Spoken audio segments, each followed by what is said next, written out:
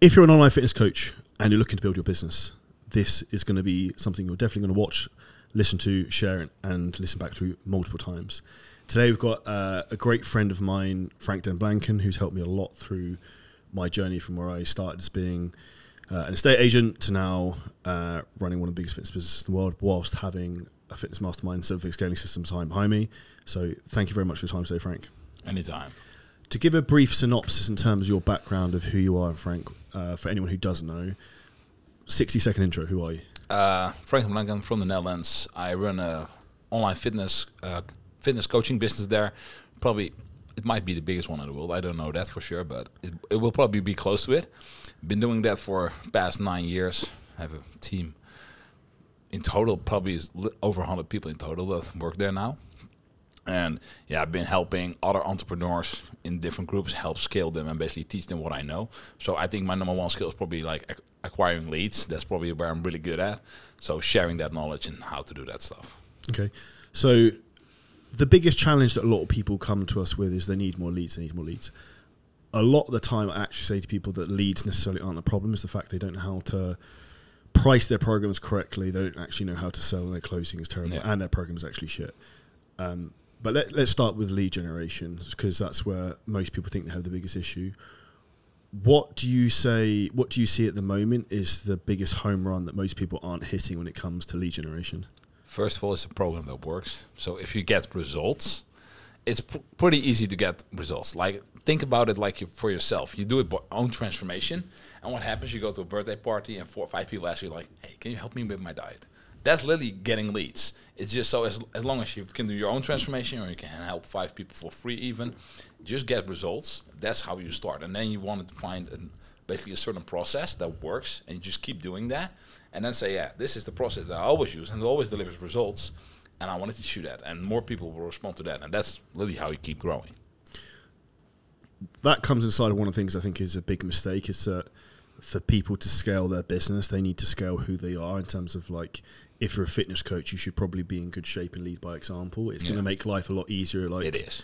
And because it's like you're trying to sell something that you can't actually do. And it's like you see business coaches who don't have a fitness business trying to sell something they haven't done, and it's not really congruent. Why do you think a lot of coaches don't take their own training maybe as seriously as they should? I think a lot of them or either get stuck in two things, or they just love the knowledge aspect, and they want to learn more, and they want to learn more, and they want to learn more. But if you really look at it, like, there's take Joe Bennett, for example, hypertrophy coach on Instagram. You can find him. Smartest guy that I know probably, like, and how to build muscle. I have a couple trainings with him. He's super smart. Are there 1,000 trainers that make more money than him? Absolutely. Like, he doesn't care about making a lot of money and stuff like that. Like, if he makes 15, 20K a month, he's happy. He doesn't need to do anything else.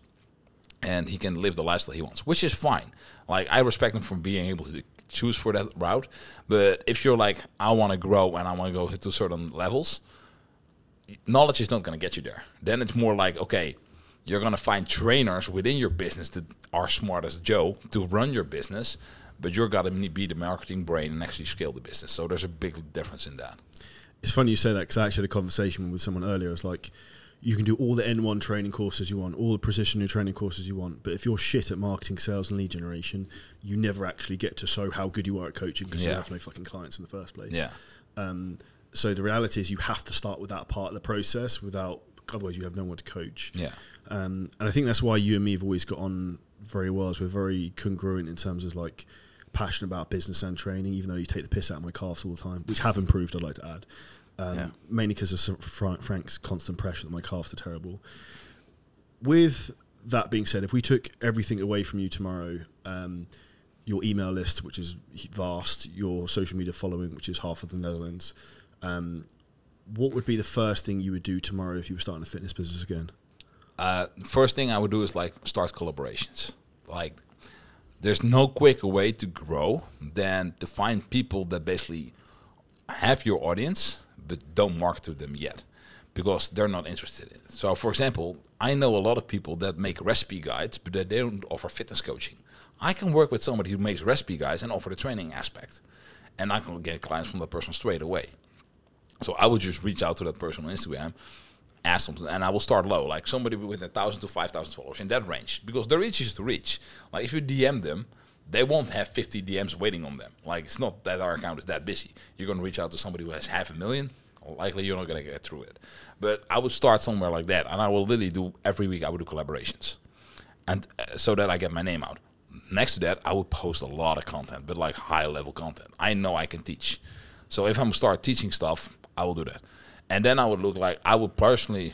I like to go quick, so I will use ad spend. So I will use paid traffic, because what I will do is like I will want to test faster. So let's say your program is going to be 3K for 6 months. I'm willing to spend 3K per month, because I know with my content, if I'm going to put that out, I'm going to get at least one client. So that's $100 a day that I'm going to put in ads. But if I just do a good video and I put £100 in ads spend behind it, people are gonna like the post, comment the post, stuff like that. I'm gonna reach out to those people. You cannot tell me that if I spend $100 a day on 30 posts in a month, so every day I'm just adding them to that campaign budget, that I probably will sign up 20 clients the first month by just doing that. Then, so I'll make 60K in cash collect. That's coming. So I may have made like something little, because I don't always sell paid in full. But let's say you at least made 15K. The next month I will double my ad spend, double the volume. I will get 40 clients, and I'll just keep going like that. Probably at the point where I'm getting around 50, 60 clients, I'm going to hire my first coach who's going to take the service over from me. I'm going to film myself, Loom video myself like the first month, how I do the coaching, how I do check-ins, how I do everything, and I'll get a team built. With the content, here's one really easy secret for anyone listening, watching to this. People often ask, what's working, what's going viral? The easiest strategy to do this is actually, if you get the app TikTok, if you go in the search function, type in, I don't know, fat loss tips for men, top right, you've got filters. If you put last 30 days the most liked, it will come up with what's trending, and that's the type of content you should be making. So a lot of people really struggle with that. So for anyone listening, that's a really easy strategy you can implement. And one of the things we teach within the 4C method, which we have a free course on which you can download underneath this podcast. If you hit the link, it gives you free access to that. We're not going to sell anything, free access to everything there. Do you think, Frank, with content, people have gotten too lazy in a lot of respects? Like I see people who have less time than me, or sorry, have much more time than me, like I haven't got time to make content. Not per se lazy. I think a knowledge aspect is very important. Like you can give me 50 titles and I'll shoot in one take. I'll shoot the video and it will be a good video, because I know my content inside out that I have to teach. Because it's not like that I'm teaching chasm level of content like from M1. Like most people just want to learn like 5 tips how to lose fat. Like it's basic level knowledge. So I can shoot that video pretty easily. And then 3 protein sources to eat. Like those things for me are very easy to shoot. So I just think that people overcomplicate it a lot. They think they have to make something new, something special. Like I've been doing this now for 9 years. Probably some videos, I made 50 different variations of it. Like it's literally 5 tips. It was like 1, 2, 3, 4, 5, and then it's 5, 4, 3, 2, 1. And then it's 1, 2, 4, 5, and then 3. I literally rotated the points, and I made the video again and again and again. Why? It works, and it gets clients. So I keep making the same video. So it's just, then I have to have a blue shirt, and I have a red shirt, and I have a yellow shirt. Like it's like split testing, but it all stays the same. It comes to split testing. Do you do that with your content? Yeah, a lot. So I think a great example for somebody to actually see this in action, you go to YouTube, you check out the profile of Paul Revelia. He's a coach in the US, does content prep. He has so many videos going from 22% body fat to 8%. Then he has 21 to 10, 19 to 6. Like he has probably like 40 of those videos, which are exactly the same thing. He explains the same thing. It's just the title is a little bit different and it's a different background. But they're all the same content. But that content gets him clients. And he's been doing that for the past 5 years. He started solo. He now has a team of 74 coaches. They have thousands of coaching clients. Simple formula, just rinse and repeat, and it just works. I think that's one of the biggest mistakes people make. And that's what I say to people a lot. It's like, it's not what I tell you to do, it's often what I tell you not to do that's more important. Because I think people get big red shiny object syndrome, and I get that a lot. I get that a lot with you, where you share something with me, like, for fuck's sake, I've got to do this now.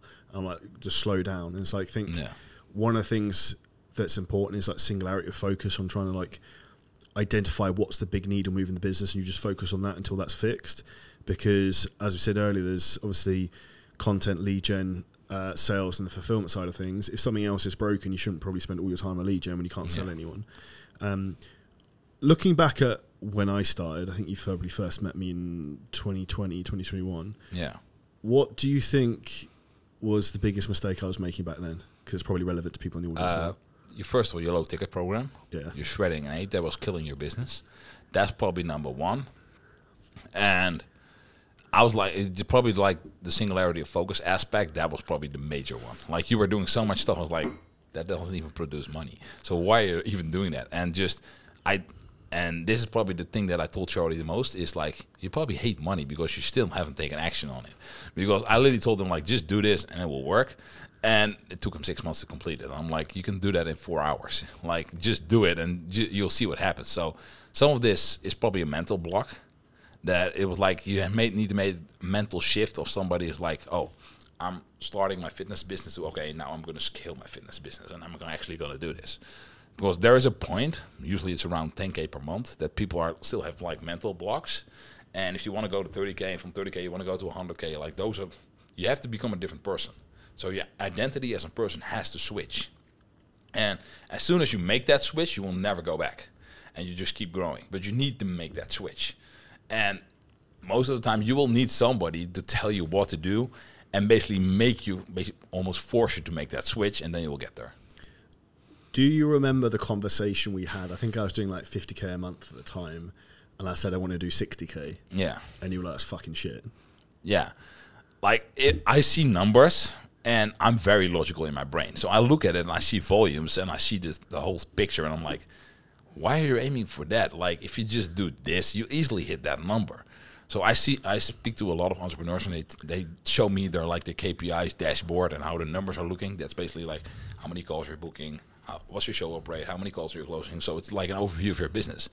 And if you look at it and you see what's broken, you fix one of those issues, the business will explode. And it's not like, oh, you go up at 10K. You literally go up at 40 or 50K if you do that correctly. So I looked at your business at that time, and I was looking, Charlie, you just fix this, and you're probably going to triple your business. It's all you need to do. And it's the single thing that you need to fix. And you were like, I will just want to get from 50 to 60K. And I was like, you fix that, you probably hit 150K. Like, why are you aiming for 60 when you can go for 100, 150K pretty easily by just fixing one thing? Then this is why I say to people at times, you don't know what you don't know at the time.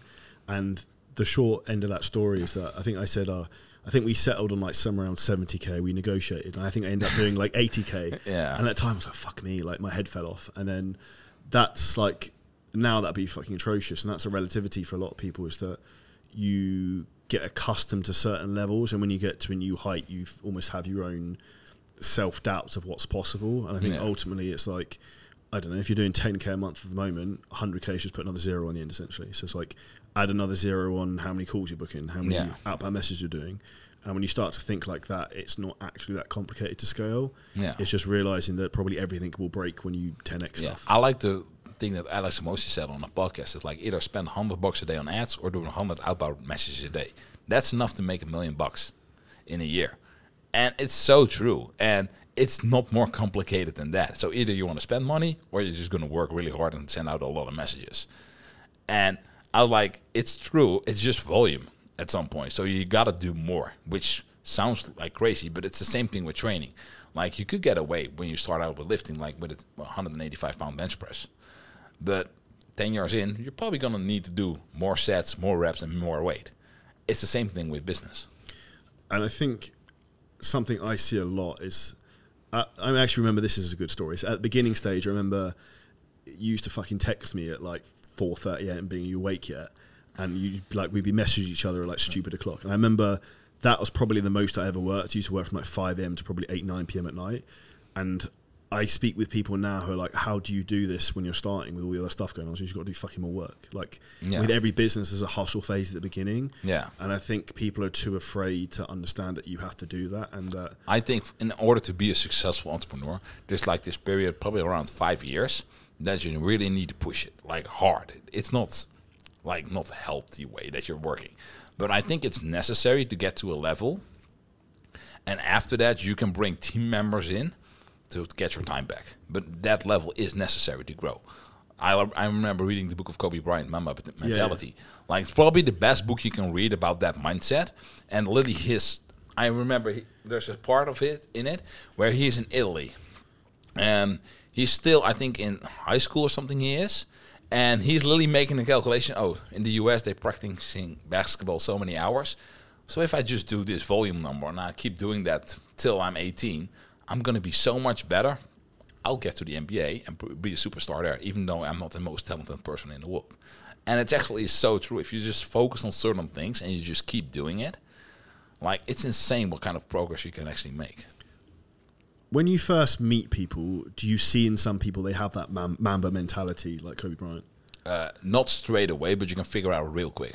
Like, I think the quickest way for me to find out is if I actually do a workout with somebody and you can see, oh, they can actually push themselves or they just give up. Like, there's a level that goes in there, so you can see that. But also, it's like, are people coachable? Like, you give them something that actually works, and do they actually do it, or do they just keep waiting and come up with excuses? Because a lot of times the things you're doing keeps you at a certain level, and you need to make a tiny switch to go to the next level. Why do you think people are afraid to make that switch? It's like stepping out of your comfort zone. You just have a certain comfort zone, and you want to step out in order to grow. And there's a bigger step out, and then you actually get super stressed, which I think you still should hit out sometimes. But like, there's a lot of people just they feel safe within it, and just stepping out of that feels super weird, and they don't do it. This is a completely unpopular opinion, but one of my opinions is that you should be feeling really fucking stressed at least probably 3 days of the week. Yeah. And if you're not in that point where you're really pushing it and you feel like you're on the upper threshold of what you can take, you're probably not trying hard enough. Yeah. And I think too many people expect huge results without huge work ethic and maybe huge sacrifice. Yeah. They expect to put like average work ethic and time into something, but exponential results. The reality is someone else will come in and just outwork them and rinse them all day long. And I think that a lot of people think it goes quickly. Like, for example, it took 9 months, even though I got a lot of sales calls before I closed my first sales call. It took 9 months. So a lot of people come in and like that story. Yeah. And a lot of people come in and like within 3 months they expect to make 10K a month. I'm like, most likely not. Like, most people that I know, it takes 3 years to get extra traction on a social media platform. That's how long you need to post consistently. 2 to 3 years, and then you will literally shoot it up. I remember being in Vancouver talking to Dan Locke, which is an amazing YouTube channel. It took him 4 years of, I think, posting 3 times a week before his YouTube channel took off and actually started growing. He was between 0 and 1,000 followers, and then it started growing. I looked at my channels after that day. I was in my hotel room. I looked at my things, and I'm like, I got the same thing. And I asked 2 friends of mine, and they were like, same thing. It literally takes a long time for it actually to get traction. So a lot of people are like, oh, my organic content is not working. No, you haven't been consistent enough for a long time. It's the same thing as building muscle. You go to the gym and you start training. The first month, you're going to get stronger, but do you actually see it in the mirror? Or does that take time? It's the same thing with your business. You just got to be consistent and putting in reps, and then you're going to grow. So that's literally how long it takes. I think one of the biggest mistakes is people don't understand the compound effect. Like, for example, this podcast we're doing right now will sit on the internet whilst we're still dead, and still people will still listen to it and be educated and entertained, hopefully. And the reality is people don't understand that, like, right now, people are still listening to podcasts I made 4 years ago. Like, there's another great episode of you and me on my fitness podcast, the Shredder Shows. People can listen to that. And the reality is, like, once you put almost like these assets out there, they work for you like 24/7. People just listening, absorbing, and like warming people up to you. And something that I'm a big fan of in terms of is using short form content to get people to long form content. That's literally how social media works, but a lot of people get that wrong. And that's what they don't expect. They think to make long form to get to short form. But the reality is, like, what you want to do is use short form content like Reel, TikTok, whatever, to pull eyeballs in, and then pull those people to the longer stuff like the podcast, YouTube videos, because that's where people are going to know, like, and trust you. Yeah. And you want to get yourself to the point where, like, you almost create celebrity status in your field of what you do, so people just buy because you are who you are. Well, there's this saying that people need to spend an hour of content with you to spend $1,000 with you. Like, it's going to be hard to do that with Reels. Like, you got to make a lot of Reels. 6-second cat Reels. Yeah, like, especially super short ones. People have to watch a lot of those things in order to be wanting to spend money with you. While a podcast, a YouTube video, a 10-minute video is probably the easiest way to do it. So, yeah, you grab the attention with the short form, you direct them to your long form to get more, and that's how you create fans. And those are the people that are going to buy from you. And what can be done with this now with AI is fucking insane. So we had a training call on our mastermind last night, and I was playing around with some of it earlier on in terms of some of the new AI softwares you can use with stuff like Tweet Hunter and using that to write copy for you for podcasts and scripts and ChatGPT 4. And it's quite frankly frightening. And we'll do some podcasts and YouTube videos. We'll go through that in more detail. But this is what people don't understand is that, yes, social media is more competitive than ever, but it's actually easier than ever to make world-class content and actually make stuff people want to listen to. Yeah. It's just you need to know who your audience is, and you just need to have a certain message you're totally behind. Like, I think a lot of trainers try to be too much vanilla. They don't want to step on the wrong foot. I think you should be polarizing, because if you always tell the same thing and you actually believe it, it's going to work better. Like, if I just think out of my head, like the most successful coaches that I know, for example, one of the ones that I come up is Kino Body. He's been preaching intermittent fasting and reverse pyramid training for over a decade. That's probably why he's successful, because he just sticks to it. The guy that's preaching intermittent fasting, and then it's keto, and then it's paleo, and then it's like carnivore. You're like, what should I eat? Like, it's not pretty clear. The marketing message is always changing. So pick one thing that you actually believe in, that you do yourself, and just keep hammering that home. And that's when people, like, after a couple, because most people, they follow your social media for 6 to 9 months before they actually start reaching out to you. So if they see something and they keep seeing results, I'm like, I'm doing something totally different and I don't get the results. Maybe I should try that approach, because that seems to work a lot better. Like, you want to get to that point, and then it's very easy to sign somebody up, because you need to change their belief system in order for them to reach out to you and sign them up. Because if that doesn't happen, you're going to get, I need to think about it. So that's really how you solve that. So I think you need to find a marketing message you're totally behind and just keep hammering that home and showcasing it working, and then people will reach out to you. Do you think people who are listening to this, who are fitness trainers, online coaches, should compete? No, not necessarily, because I never competed. So my business is still doing great. I did coach a lot of people to the stage. I did that, and I will say it helped me in the beginning with amazing before and after photos, because if you take somebody out of shape and you put them on stage, you will have a great before and after photo.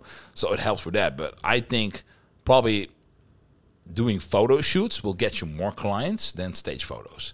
But also your productivity, the last couple of weeks before a competition, is going to be so low, it will actually hurt your business. Response times on check-ins will be late. You won't be responding to messages because you're so tired. You won't even be as friendly as normal, because you might be like hangry and do some stuff. So I think a photo shoot, you can still be functional and doing stuff. So that will probably be better. And if you do a couple good photo shoots, you probably have more with those pictures than you on stage, because you cannot use them for a lot of stuff. But photo shoots, photos in the gym, on the beach, stuff like that, they just do better. So I would advise that more. 100%. With your journey in building your fitness business, what would you say is the biggest mistakes you made? A lot. Now, number one is probably like, I was a terrible seller in the beginning. Couldn't sell? Couldn't sell. Okay, how did you fix that? A lot of reps. Okay. Probably I didn't close over 900 calls before I first closed my first one. So I literally was like, I'll just keep going. And it took me probably like 500 calls before I was like, maybe I should record a call and listen to myself back what I'm actually saying and where I'm going wrong. So and then what I started doing, I would start listening to Grant Cardone stuff, Zig Ziglar, Brian Tracy, and actually starting to learn, like, okay, how do you actually sell? Because I had no clue. So I started, so those three names, Grant Cardone, Zig Ziglar, Brian Tracy, just get the audiobooks. Don't start reading the books, it takes way too long. So listen to the audiobooks, you'll get better at selling. And I listened to something and I was like, I have 2-3 calls today. Let's try that out, see how that goes. And some things you're like, oh, that doesn't work for me because that's not my style. And then you basically create your own framework of what works. So that's probably number one. Then the second one was when I needed to hire my first team member. I was like, oh, nobody can coach as good as me. That's like limiting belief. That was my limiting belief. Like, I'm a really good coach, but nobody can do it. I literally got to the point, I think 3-4 weeks ago, we were running a camp, and one of my coaches was teaching an exercise, and I was like, she literally said the exact same words as I would say when sitting somebody down, correcting the same things I would have said. And then I listen to a check-in later for quality control. So we do check-ins, and we'll check them if the coach is actually doing the thing. I listened to the check-in. I was like, I probably wouldn't say a single word differently than what the person said on the check-in. I was like, I literally created copies of myself than doing the work. So it takes a lot of time to train them, but it is possible that they get as good as you, or sometimes even better. Like I told you that we had the client with we had like PDS, and the coach wrote an answer, and I was like, half of the stuff I actually don't know because I didn't specialize in it, and the coach is specialized in that.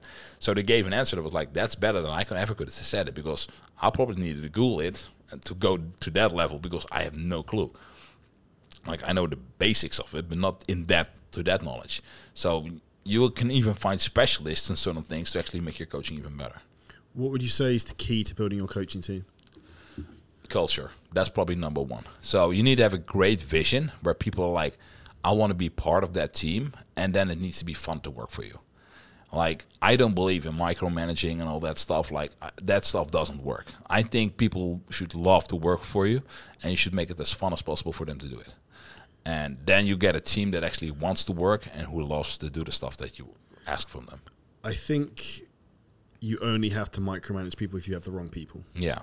Because they're like inherently people want to do a good job. So you as the owner of the business, if you teach them correctly and give them clear guidance, so this is what needs to be done, if it's the right person, they'll just do it. Yeah, I think the biggest mistake most times is being made that people are being trained too quick.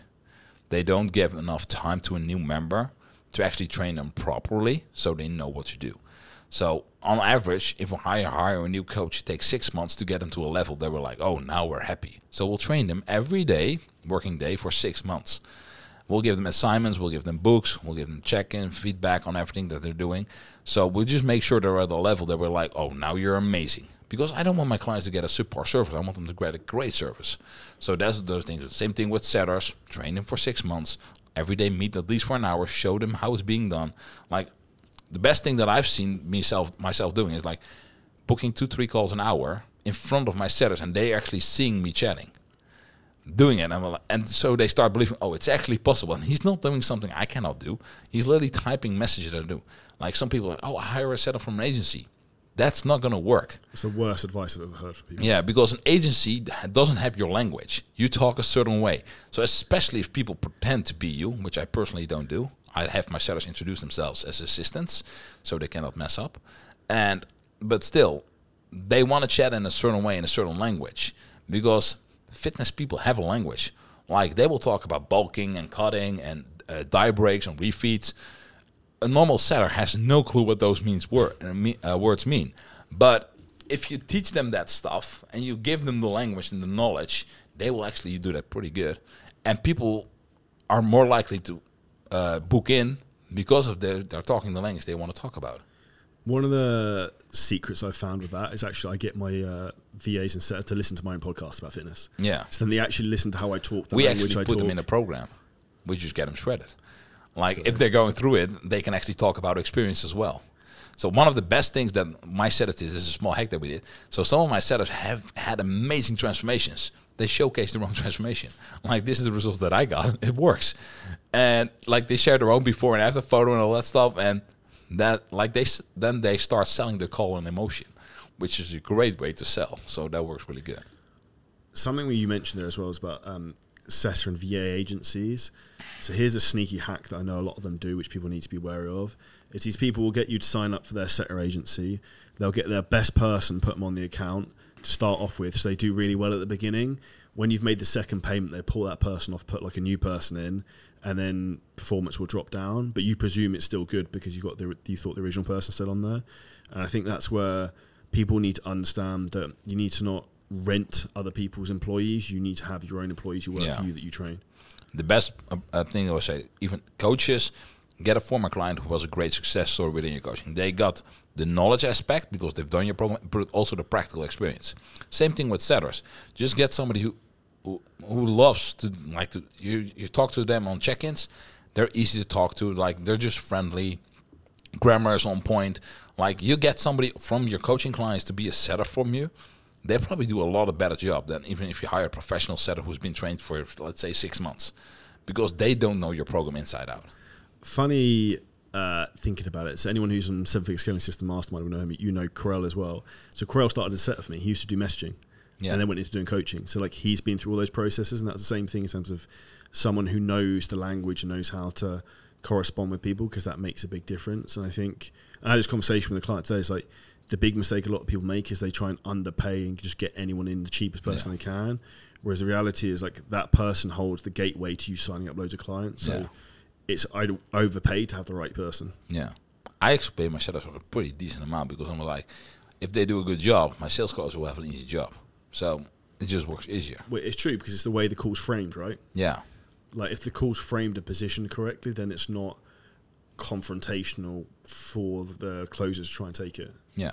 Which I think is a big mistake. And anyone listening to this, if you take your own sales calls, you're going to know very quickly if your setter's fucking throwing you in the deep end with like just getting anyone on the phone they can. Yeah, that's the most frustrating call there is, because if you literally get on the call and they ask like, who are you? And then it's not a good call. That's going to be a very hard sales call. In terms of that, one of the things that warming people up before calls, I don't know what you suggest for this, but a couple of things that we do is obviously you have an email sequence you try and warm people up with, tell you who you are, social proof, blah, blah, blah, blah. But we also send them to like podcasts, YouTube videos, again, long form content. Yeah. A lot of it, even like client testimonials, to really try and get people warmed up to who we are and that we are real people. Yeah. Is there anything else additionally for people listening to this that you do that might be different? Most of that is similar. Like we will get them to long form content so they can see it. We'll give them free courses and stuff like that we made, so they can see the value. Like, oh, this is different. This is a higher level than I expected. Like stuff like that we'll do. Yeah, 100%. One thing we're really killing it with at the moment, and I know it's your big background, is Facebook ads. Yeah. Do you think people need to use Facebook ads to scale, and at what point and when would you advise that? To scale, you need a certain based strategy. It doesn't need to be Facebook. It can be anything. So, but Facebook is an easy one. Like probably, I think the ads platform is probably the easiest one to understand compared to like if you take YouTube ads, Google ads, stuff like that. They're way more complicated. So Facebook is probably one of the easiest ones. It will get more challenging because there's so many people now advertising on Facebook. So I used to get leads for less than $1. Now I can dream about that now because it will never happen again. So it's more challenging. So I think first you need to have a very good sales process that works. So I'll probably get you over 50, 60K a month at least before I start running ads. Below that, I don't think you're going to make a profit on it because you need a very strong backend to make it work. I think, and this is interesting, I talk from my own experience in growing another business with 7-Figure Scaling Systems. You were taking the piss at me the other day that, oh, you're finally trying to grow, about we're starting to run paid traffic for this now. But the reason I hadn't done it to that point is because the sales process wasn't as dialed in as I want it to be. And it's like, the way I explain paid advertising is like adding fuel to the fire, and I needed to make sure the fire was burning correctly, and we were like burning all the wood on the fire that was coming in before trying to put more fuel in, if that makes sense. And I think people often sometimes try and put the cart before the horse and will try and use paid advertising before their closing's really fixed. And if like an easy way to think about it is if you're sick at closing, your sales offer is so good that people can't say no, all of your ads start to work. It then makes the ads really easy, right? Yeah. Like it's literally like, okay, you put the ad out, but you can test this, like you put an IG story out or a Facebook story, how many people reply to that who actually seen it? Then from that point, how many people do you actually book in from a call? How many people do you close? If that number works, then what you just do, on Facebook ads, you're just going to put a 0 behind it. But instead of that, you would say, okay, for every 0 that I put behind it, it's probably going to be $1,000. So are you still profitable if you put a 0 behind it and you add $1,000 on the front end? If the answer is no, probably not a smart thing to start running ads. Like that's the simple formula if you want to explain it for yourself. Like that's how you can calculate it. And I think this is also important for people to understand. One of the big mistakes that I made, but I didn't know any better at the time because I didn't have anyone else to guide me, was I started with a low ticket program. So I had like 1,000, 1,500 people in the Shred and 8 program, which was like an 8-week transformation program. We were selling it for like, I don't know, £50, £100 a month. And I thought I was balling. And then I remember a client from the US wanted one-to-one coaching with me, and I got him, and he signed up for 10K for a year. And I was like, holy shit. I was like, I got this one guy to pay for almost like half of this entire program of these other like 1,500 people. I was like, why don't I just do more of this? Yeah. And that's when the penny dropped for me, and like the limiting belief left. And a lot of people, I think, get stuck in that trap. And the issue is as well, if you're running paid traffic and you're selling something that's £50, £100, it's vile and impossible to really get that profit unless you've got a sick back end. Yeah, so for people to understand how it actually works, like I said, let's say it's £100 for the program. The acquisition cost is probably going to be close to even $100. So the first month for that program, you're not going to make money. The most likely for a £100 offer, you're going to spend £150 to acquire a customer. So they should have spent at least 2 months with you to make a profit. If you're still in the EU or the UK, you still have taxes, so you're not making money at all. And VAT. So, yeah, and VAT. So it's probably going to be 3 months, and then you have software costs, you have staff members, maybe even. So the 4th and 5th month are also important, probably even more. So it's probably going to take you 6 months to make a profit.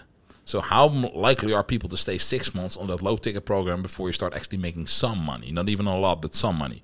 So that's why it's a dangerous way to actually grow your business, because it's quite easy to sell somebody for, let's say, $250, $300 a month and keep them there for 6 months if you do the personal one-on-one coaching. Which is, if I say, do you think you can get 10 people at that price point? And the software cost doesn't need to be as high, because you could literally use Google Sheets in the beginning and get all profit out of it. Like, that's how you can easily make already. Let's say it's $250 a month, it's $2.5K. So that you're already making, and you didn't spend anything minus the VAT and the taxes. You're still going to keep some money over it. You're probably going to need 100 people in your low ticket program to compare to 10 people in your high ticket program at 250, which is not even a high ticket yet, but it's a start. What I just thought of, which has just pissed me off and amused me at the same time, is I remember I was actually running a lot of paid traffic for the low ticket, and it was fucking working. It was profitable a month for the front month. Yeah. And that's for all this iOS crap, and you can retarget people easily. And if I was running high ticket back then, like I was now, it's like it'd be like shooting fish in the barrel. Yeah. Which is frightening. In terms of other forms of paid advertising, I know I've dabbled a bit with YouTube last year, but stepped away from that. I know you've been doing pretty well with that. What does that look like in terms of what you're doing with that? So I think on YouTube, the first thing, you need to be good on camera. So don't start running YouTube ads straight from the get-go. Like, first get comfortable in front of a camera so that you can shoot videos. And I will tell you, there's a big difference between shooting a value content piece or a marketing content piece. Like, I'll never need to make a second take on a value content piece. A marketing thing where I need to say certain lines in a certain sequence, I can mess up those. It's hard because it's scripted, right? It's scripted. Like, unscripted is so easy, but scripted is terrible. So, and you have to watch out what you say, because there's so many ad compliance rules where you have to stay within. So we say something like, I couldn't say that, or you do something like, I couldn't do that. So it's difficult. And one thing that people forget is how many variations you need to make in order to be successful. So to give an example, we're running one to a VSL page right now on YouTube. I have to make 25 videos a week, so we can split test those 25 videos. And next week I need to create 25 new variations in order to keep it working. So I'll probably shoot for a single campaign before it doesn't work again. I'll probably shoot like close to like 125 videos. And then it's like, okay, new angle, new VSL, and I have to start again. So it's challenging. So I don't think this is possible to running YouTube ads with a small team. But if you get to a bigger team, like you have multiple video editors, you have people that run your ads and stuff like that, then that can work. But if you're still solo or have like maybe 2 or 3 team members, start with Facebook ads. It's going to be easier. If you get a bigger team, then YouTube ads can work. I agree, and that's one of the things we specialize in the mastermind, is helping people with particularly like messenger ads. Like that's what we find really kills it with us, and that's why I found frustrating when I was thinking about the Shred and 8 days, because I used to just like send ad traffic to a click and buy page and everyone would sign up. I was like, I mean, that's easy. And I did some cool like graphics and hooks. I used to do like, I don't know, like the Wizard of Shreds with like a Harry Potter thing. Yeah, I still remember those things. They were sick. To be fair, I've actually made some ones for like the mastermind for business coaching. Like they might not even convert, I might just run them because they're cool. But like the Scale Father, like the Godfather and stuff like that, they're pretty sick. With your business, and I think everyone has like a moment where, like, I explain with a business, I think it's like you're building pressure against a dam, you're building pressure, you feel it's fucking working, it's not going anywhere. What was the point for you where you felt like you burst through the dam, you're like, shit, I can see what I can do with this? So I remember I was in Vegas, it was New Year's Eve, and I was in Vegas with Paula, and I was walking the strip, and And we were, I think we were walking just straight from like the north side to the south side, and just seeing all the stuff. And at that moment, I was probably doing like 7-8K a month at that point. And that day, that's about an hour's revenue now, right? Yeah. Now, so the funny thing is, I'm walking there, and I checked my phone. Probably 2 casino walking through later, I opened my phone and I made 7K in about 2 hours, and I didn't touch my computer or anything. I was just literally walking, having fun, and I looked at my phone. I was like, and talked to Paul, and I was like, I just made 7K. How? And I was like, this is crazy. Like, I wrote an email promotion and I made it. So that was the first time, and the second time was probably the big webinar that I did, which blew up my business like crazy, which don't work anymore, unfortunately. But like that was the point. I was like, then I was like, okay, this is just crazy because I'm gonna need so many people to help me because I have so many clients now. So that was another one. It's funny because there's, I remember distinctly sitting in, I think it's Zenhi Chinese restaurant in Dubai in the Mina Al Salam Hotel, sitting there having dinner. I think it might be my birthday or something with Charlotte at the time. And I remember a PayPal notification coming through for $3,000. I was like, holy fucking shit. I was like, the system works. Because I just hired someone to take phone calls. I was like, I don't have to do this anymore. I was like, it works. Like, I don't have to do all of it. Yeah. And that is like a limiting belief that often you think that I've got to do all the sales calls. I've got to do the coaching. People just want to talk to you. And it's like, the reality is people don't give a shit about you. It's like how you can help them and what's the end result. And I know for me, that was a huge thing that really opened my eyes into like, fuck, this isn't a job anymore. This is an actual business. Yeah. And it's the crazy, sometimes you just get the feeling like, I remember like, I just play this game. You probably do the game, same thing as well. So I take a flight, and whatever I paid for the flight, I'm going to try to make back on the plane. So, and especially like sometimes I'll get an economy flight ticket and I'll upgrade to business because I look at the, like, you always have the last minute deals. So you see the deal and you're like, oh, the upgrade is $1,400, for example. It's a 7-hour flight. I can easily make that. So then I'll buy the a Wi-Fi service, and then let's get to work and try to make it back in that time frame. So at that point, you start realizing, oh, this is just fun. Like, you can really make this a game and do that. And it sounds like you're just doing it for money, but you're actually helping a lot of people with it. So I'm like, I know I can find somebody who has a problem that I can solve. And you just make it a game. Like, okay, where can I find that person today? And you actually help somebody. It's funny you say that because I just distinctly remember sitting on an Emirates flight taking pre-workout working. Like, literally I was sitting there and the air stewardess looked at me like, what the fuck is wrong with this guy? And I literally had like the pre-workout scooper out and I was like, put it in. Because I was like, literally I need to pay for like this business flight. It's like, I'm going to work this out. Yeah. And I think, for me, I think that's the way I've always seen up to, like, I don't know, in my opinion, once you make 20, 30K a month, you can pretty much do what you want. And then for me, it's more about like, I enjoy the process of building stuff, and it's that constant progression of feeling like you're improving, which is why I like fitness, because you have control. I think there's so many things relatable between fitness and business. I remember reading Total Recall, the Arnold Schwarzenegger book. Yeah. It's so good. Like, he literally talks about how he used his bodybuilding for his acting career, for his political career. And I was like, that just makes so much sense, because I'm literally doing the same thing. It's like, I got my KPI dashboard, and it's just, how can I progressively overload this thing? And I just keep doing that. And this is even like, and even people who are, say you're signing up business executives for fitness programs, say the same thing. It's like, if you're really fucking good at business, fitness is the same thing. You just need to be organized, structured, and have goals and have a plan of what you're doing. Yeah. Because like, you don't walk into the office being like, I don't know what I'm doing today. But like, they're the best clients there are. Like, if you have somebody who's really successful at business, they're so easy to coach because they're organized, they're structured, their mindset is on point. Like, you're gonna get some crazy before and after photos with somebody like that. It's funny you say that, because with the similarities, because I think that all the time. And that's why I find once you get good at one, the mentality then applies to the other. Even looking at, like, I don't know, competition prep, for example, like when you feel like arse at the end where you're really struggling, it reminds me of when you're having really challenging times in business, and it like builds that resilience in you of like, you just got to keep going. Whereas like, I think a lot of people sometimes feel like they want to just hide under the duvet, if that makes sense. Yeah. Well, there's a reason why I think 90% of the business fail within the first year, and then in the next 5 years, another 90% fail. Something like that's the statistic. It's crazy high. And I think that it's a lot of it has to do with just staying disciplined and just keep doing the actions you need to do every day. I think I might bastardize this, but I think there's a statistic that only 5% of businesses ever make $1 million in sales. Yeah. which is quite frightening, really. Yeah, but like, how many people can stay on a diet plan for 90 days? Probably also less than 5%. Like, it's not complicated. The formula is easy. That doesn't mean it's easy to do. It's still hard, but you need to be so consistent. It's not complicated. It's not complicated, but it's hard. And it's boring. And it's boring because it's doing the same thing over and over and over again.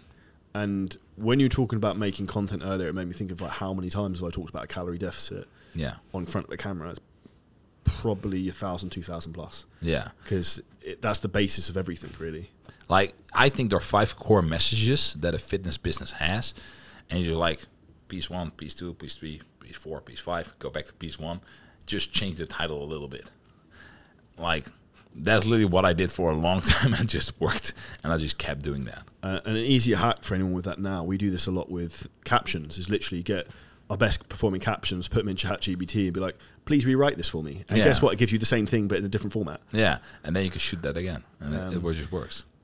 Talking of AI, what are the AI tools you're utilizing mainly at the moment? So we use ChatGPT for that. We've used Jasper for example, YouTube videos, write a description, stuff like that. We use that for email copywriting ideas. We look at it, but we don't even copy it. So because we noticed as soon as we start copying it, it's not going to work that great. So we just use it for ideas. We got the one for cutting up videos. Video.ai? Now that one and another one, that's Autopod. Okay. That one is really good. Which one? I personally don't even use that many. My team does. So those are the ones. Adobe, the podcast one, that cuts up the audio and makes the background sound perfect. We use that a lot. The video we use. I think those are the most ones we use. With something you mentioned earlier was webinars not working anymore. The old format doesn't. There's a certain way that works. The old format doesn't. Do you work. think there's such a thing as fully evergreen strategies that are going to work? No. Like, I've tried so many times, but like, I don't think there's a single offer that just keeps working. There needs to be something changing. So I think an offer can work for 10, 12 weeks perfectly. But like, then the season of the year is changing and people are going to want some different things. So there's not a single thing that just keeps working all the time. Or you need to be in a very specific niche. Like, that might work. Like, take something with diabetes, for example. If you have diabetes, a certain angle can work. That I can see how that works. But if you have like a fat loss related thing, you're going to talk different to somebody when it's January compared to when it's July. Like, there's a big difference in that. So I think there needs to be a switch in that, because I've had some amazing results with webinars in the beginning. Then I made them evergreen. They're always going to dip less than what the live webinar does, but they won't stay on that forever. Like, they're just going to go down eventually because a lot of people have seen them. With you managing the business, how many businesses do you have? Right now, 6. With 6 businesses, you now have Joy, Baby Joy, Paula, and training. How do you structure your week to factor in everything and be successful? So I did a lot of coaching with Greg Ballantyne, who taught me structure. So it's like blocks for everything. So it's literally like on Monday morning I do this, then Monday late morning I do this, Monday early midday I do that. So there's like set blocks in there that I spend time with Paula and Joy, which sounds weird that you actually need to block in time for your wife and your kid, but like, in other ways, you will just find something else to do. So I just block out 90 minutes every day so that it's at least in there. It could be more, but there's at least 90 minutes in there. So same thing with training. I just put blocks in there when I train. So, and I made my life very efficient. Like, I got a sick home gym, so I don't have travel time at all. It's always close by. So I am eliminated like everything that basically took time. I eliminated that. Like, I got people working in the back of my house, so I don't need to go to an office because waste of time. I'm going to be in traffic. So I eliminated a lot of that stuff already, and like a lot of it now is virtual, so Zoom meetings starting up is like super quick. So it's just like, I think just structure and prioritizing things. So it's like, okay, you make a list, what are your top 10 priorities? Number 1 is going to go first on the calendar, number 2 is going to go second, and just go like that. And what does your process to identify what your priorities are look like? I think that those change every quarter, because I don't believe there's balance. Do you believe in having a business plan for the year and that actually you can stick to it? Because I think you can have a goal for the year, but I think it like changes all the time. a whole plan. Like I remember just before COVID, it was the first time that I wrote a sick plan. I was like, I'm going to do this the next 12 months, and I'm just going to go. COVID hits, Blanken go in the toilet. Like, doesn't work. So what we do now is a quarterly plan. So we plan out a quarter. We'll have 3 main targets for marketing, for sales, and fulfillment, and we'll just focus on those 3 things. And then at the end of the quarter, we'll evaluate, make new ones. And that seems to work really good. And then within a quarter, we have 6-week sprints. So we're going to try to finish one thing in 6 weeks, and then another thing in another 6 weeks. So that's how we do it. What software system do you use to manage all that? It's Google Sheets. Everything's Google. Do you use what do you use for like task management and things like that? Yeah, so Asana? we have Asana and we have some things in Trello. Okay. Yeah. Because I think that's one of the areas a lot of people get stuck, is that as their business gets scale, it can get quite messy in terms of communication and who's doing what and managing clear guidelines. I think an organogram, roles and responsibilities, just that needs to be so clear written out. That I think that's the owner's job. That's probably your number one job, is to just give everything like structure, organization, like just people know like, oh, if I have this problem, I go to this person. If I have that problem, I go to that person. If I need to find this, I just look here and I can find it. Like, it sounds so simple, but like I remember we made one Google sheet, and it's just a simple Google sheet.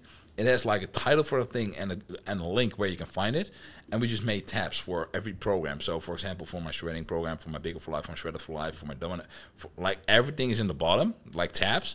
You just click it and here's the list of this. This is the list for this event, or I need to find this SOP. You just click it and you go there. It's a simple Google sheet. Everybody can make it, but it saves about 10 hours a week from just finding stuff. And so everybody loves that Google sheet. Nobody would ever change anything in it because it's so easy. And it's probably the whole business runs on a simple Google sheet with like 9 tabs, and that's it.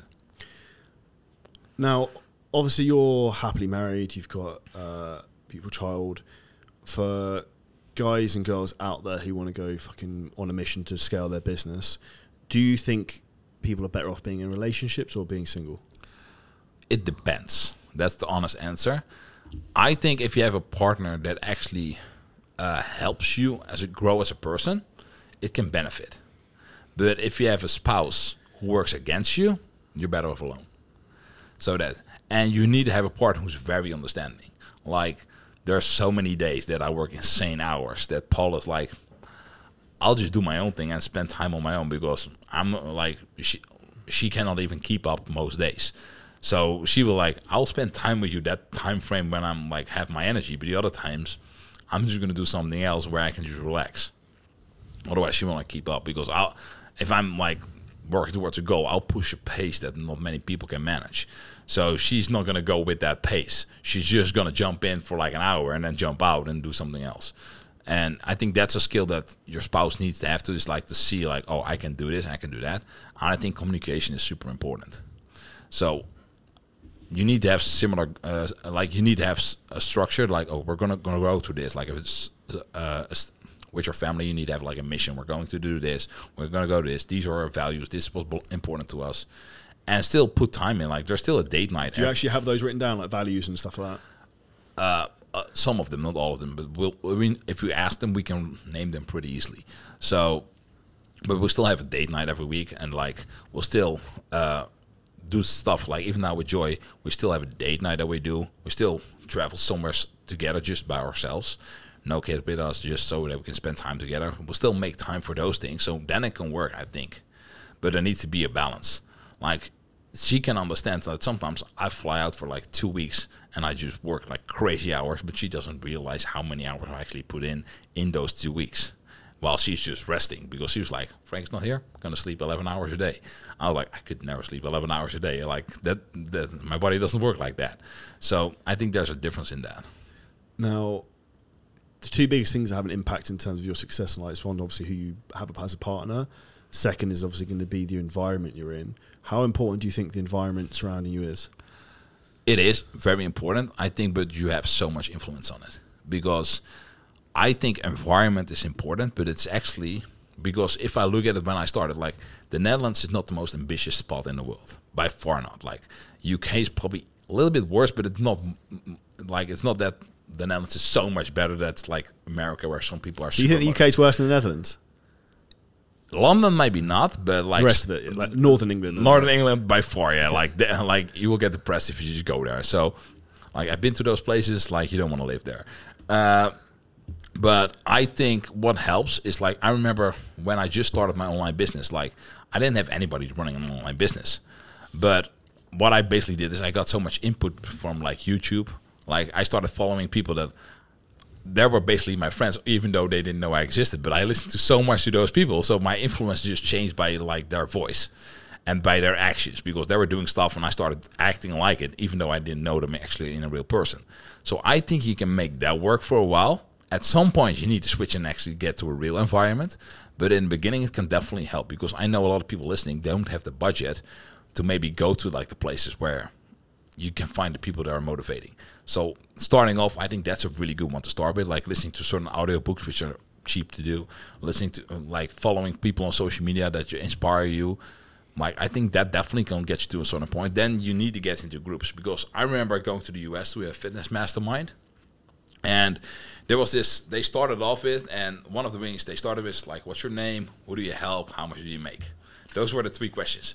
So Europeans don't like talking about how much they make either. No, in Americans, they love that stuff. So they go like a snake through the room to the back, and I'm sitting there and I was talking to a guy next to me, and I was like, okay, you're not a great trainer. Like I would listen to him and he was explaining how his program works. I'm like, how can you serve your clients like that? That stuff doesn't work. So the round goes around and he stands up, tells who he is, where he's from, and how much he makes. I was like, hey, how much do you make? That's a lot more than I do. Like, how? So at that point, I basically got frustrated, because I was like, I need to go next. First of all, I'm going to look like nothing compared to that guy, and I think I'm a better trainer in my mind. So at that point, I got so motivated, like, he's got to be doing something better than me. So I started like looking at it like, okay, what's he doing and what am I doing? And I started, okay, I need to do more, because apparently you can do so much more even at a lower level. So I'm doing something wrong. So you change your mindset a lot, because you get that. And I've seen multiple people get mindset shifts like that, just from stuff like, another example is the one that I told you about with Paula and Dorian Yates. So in order to improve my knowledge, I did a lot of personal training sessions with Dorian Yates when I was in Marbella. So I did a leg workout with Dorian Yates, and he basically killed me that day. So I look at my phone after the workout, and 5 minutes later, there's a sales call lined up for me to do. And I'm like, I cannot even stand. Like, I'm dizzy as hell. So I give my phone to my wife, and I was like, can you do the sales call for me? Because in 5 minutes, I could never reach somebody else. I was like, this is the price point. You don't have to sell, because she has her own fitness business.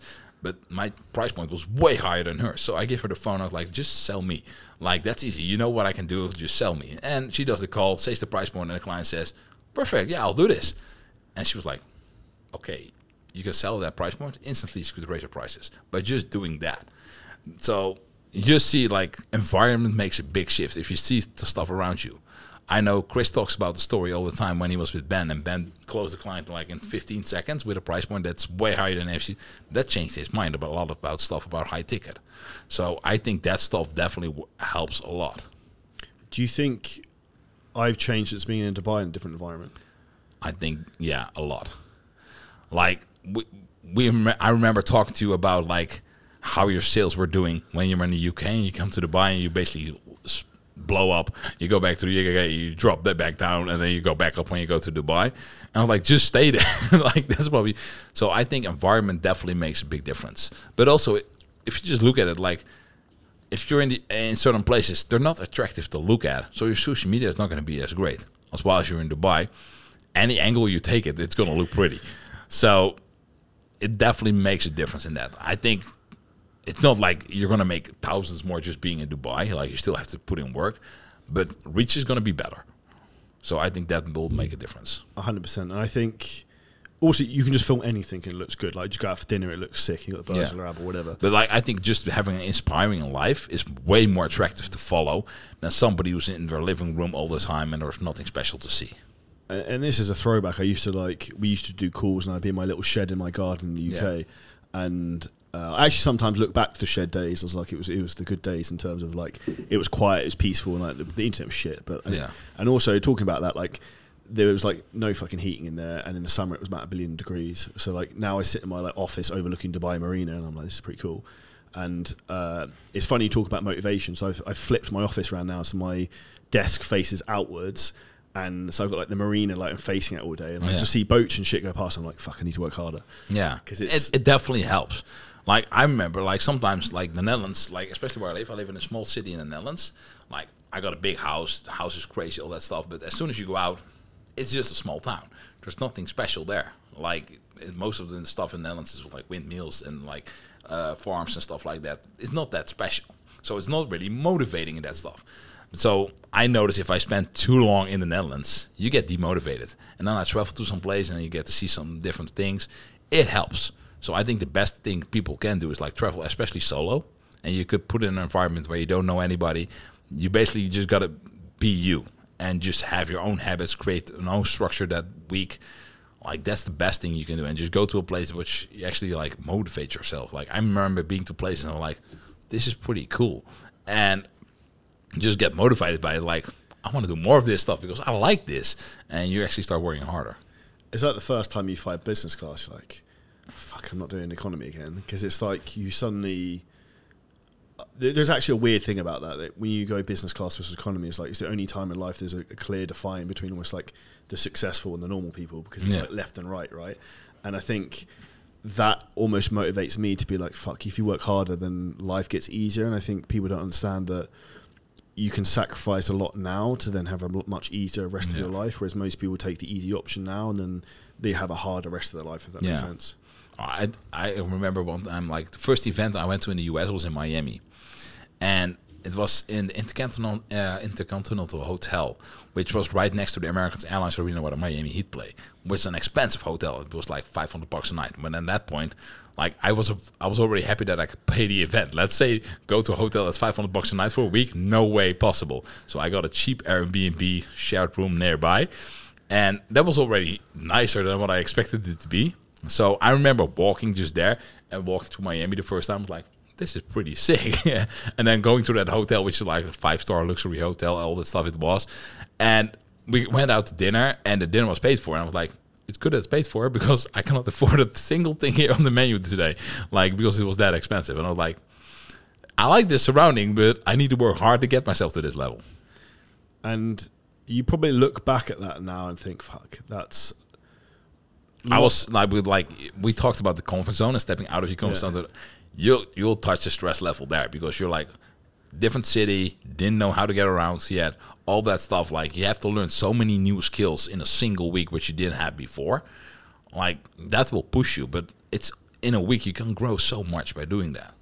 And I think that's one of the things that's helped me a lot is pushing myself to travel and meet new people and go to stuff like that. And anyone listening to this, we have an event 7th, 8th of July where Frank will be speaking as well in Las Vegas, which will be a 2-day business mastermind event. So if anyone wants to come to that, you can hit link below this podcast and sign up, or drop me a message on Instagram. And going back onto topic in terms of growth, people listening to this, what would you say is the two to three biggest things they should focus on for the rest of 2023 to focus on growing the business? I think always keep learning. So don't be afraid. But if you look at learning, so a lot of people try to learn everything. Just look at where the biggest growth can happen. For a lot of coaches, it's not being a better coach in training or nutrition. It's like marketing and sales. Just put a quarter in and like, okay, optimizing your marketing and just study an hour a day just on marketing. Not Monday to Friday, every day. An hour a day. And then another hour, start applying what you've just learned. Just don't just learn, but also apply the stuff. And then the third thing I would do is just like get insane results for your clients. Like you can do anything in the world, but if people don't get results, first of all, they're not going to continue with you because you can be a nice guy, but if you don't get them result, they're going to leave. But also, if you just like, my mission for my company is really like, we're going to give you a transformation so good that when you walk into a birthday party, people are like, what the hell did you do? And they're selling you the whole evening. Like then we did a good job. So if you can do that, your business will keep growing because it's that easy. Because like that person will say anything you want because they got an amazing experience. So if you're able to create that, you just keep growing. When it comes to learning, what would you say the best books you'd recommend in maybe like YouTube channels or something like that? So I think there are different levels to learning. So I think first you need to learn. So for that, I would probably recommend Limitless by Jim Quick. That's a really good book, like on how to learn. Then probably I would say use Atomic Habits from James Clear's next. I'm actually rereading that at the moment. It's my favorite book. Because first you need to learn how to learn. Then you need to learn the habits to actually implement that stuff. And then we can go into like whatever subject you need. So that's going to be different for everybody. But I think those two skills are probably going to help you in the beginning. And then it's like, where do you need the most help with? So is that sales? Is that marketing? Like for sales, I'll probably recommend 10X Rule by Grant Cardone or Sell or Be Sold. Those are two great. Marketing is probably more like Marketing by Dan Kennedy. It's a really good book. So, or Sell Like Crazy by Sabi Sabu. Like those are really good books to start off with. And then it's like, where do you need more help with? Is that personal development where you want to grow? Is it like you need even more training in habits? Or where do you want to go? Because there's so many options. I think one of the areas people often get stuck is they're afraid to ask for help sometimes as well. Whereas I think that's something I've always been like... I don't think that's actually the problem. What do you think it is then? People don't know where they're stuck. And they don't know which question to ask.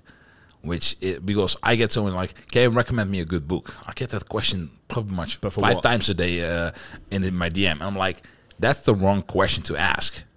Because... it depends on what you need help with. So a lot of people, I think, just first need to determine why they're stuck. And then, and basically ask the question like, I'm stuck here. What would the first step be what you would do? That's a better question. So explain where you're stuck and what would be the first step that you would do. That's already a better question because you're probably going to get a better answer than what you were hoping for. So I think a lot of people should learn how to ask better questions. It's the same thing with ChatGPT. It can be amazing if you ask the right prompt. But if you ask the simple question, it's going to be Google. So it's the same thing like that. And that's why one of my favorite sayings, and I say it to people all the time, is like, a genius doesn't have great answers, he asks great questions. Because if you ask someone the right question, it's easy for them to then help you. The same as if you're a fitness coach and the client asks you the right question of what they're really struggling with, and it's easy for you to help them get better results. It's as simple as that. Thank you for your time today, Frank. Anytime. What's the best place for people to find out more about you? First of all, I have to learn Dutch because all my stuff is in Dutch that I do. People can use Google Translate and you can translate it. So probably Instagram is the easiest one. If you just do my name in lower cases, just Frank den Blanken. Charlie will put it somewhere. Then you can find pretty much anything on Instagram. That's pretty easy to find. And there's a translation option at the end of every copy. See Translation IG. For everyone listening to this, if you're looking to blow up your fitness business and you want to book a free diagnostic call to find out how we can help you can hit a link below this video and you can book in a free call to see exactly where you are with your business and how we can help you. Make sure you subscribe to the podcast, hit the like, give Frank a follow, and we'll see you next episode very soon.